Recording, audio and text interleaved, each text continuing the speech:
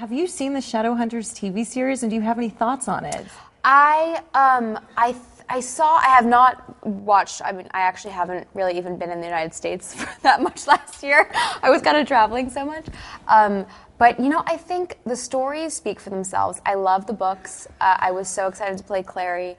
It didn't pan out the way we had expected, but you know, I think it works as a series because there's so many different avenues to explore in the books, and I think that doing it episodically and getting to do hours of footage as opposed to just films, maybe that works better, and the cast all kind of really work as the characters, and people seem to love them. So, you know, it didn't work out for us, but I'm so glad the stories get to live on in some way, you know?